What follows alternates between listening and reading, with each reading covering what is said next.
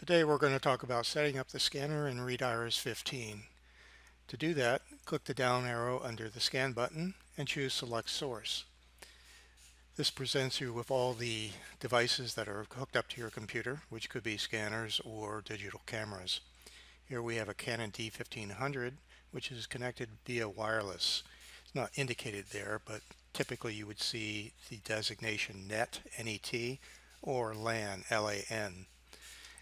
The rest of these items are connected via a USB cable. Normally you would see the word Twain after those. This WIA entry is loaded by Windows and stands for Windows Image Acquisition.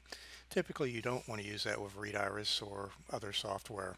So we'll select the Canon and then go back up to Scan and choose Settings.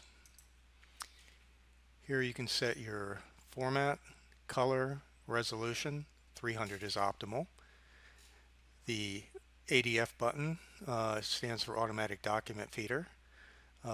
When the Scan Another Page is selected, the ADF is grayed out because that is to be used with a flatbed scanner to set a time interval to scan.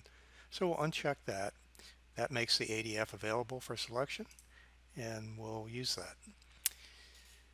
Then in the scanner model, these are profiles to use with that driver that we just selected.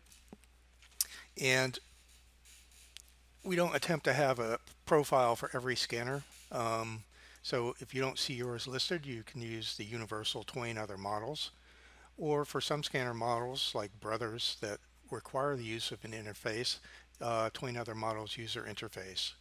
The difference between them is that when you click on scan, a separate window will open where you set your scan settings.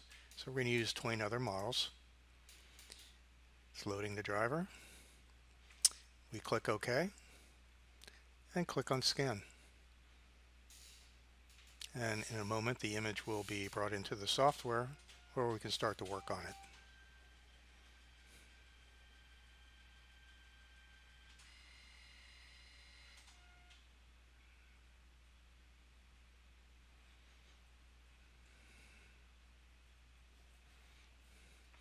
Wireless will always be slower than USB, but it is convenient.